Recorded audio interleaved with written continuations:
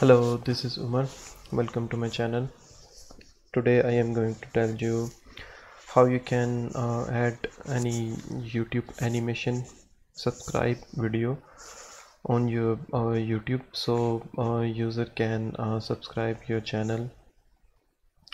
So why we add that animation on our video? It's kind of alert for our viewers, so yeah, they can subscribe our channel and like our video.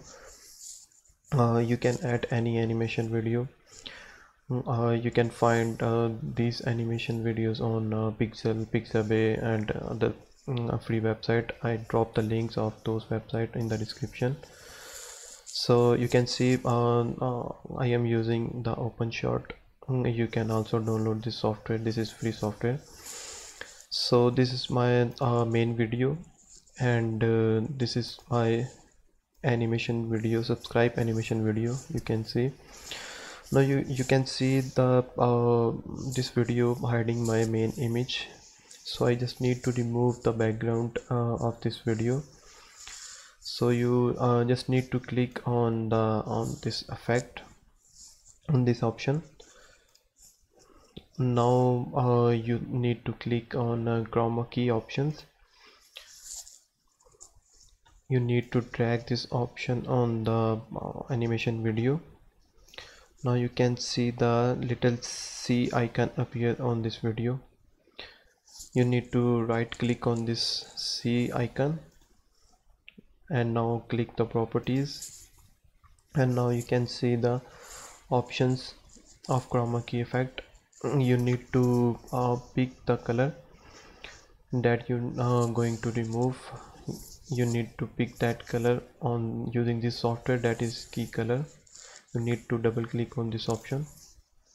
Now you can pick the color of the video that you are going to remove using this pick screen color option.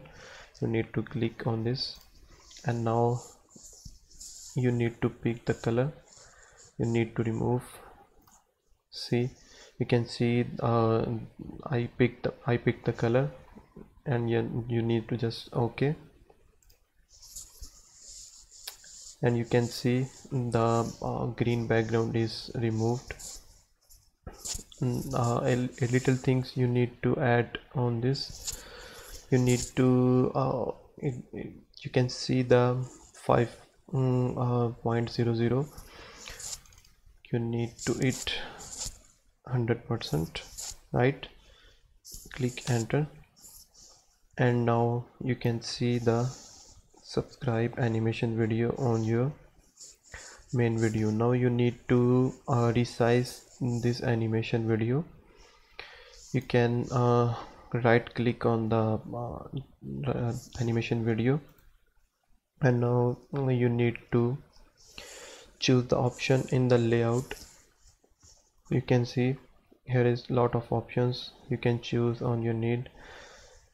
So I am using the bottom left option.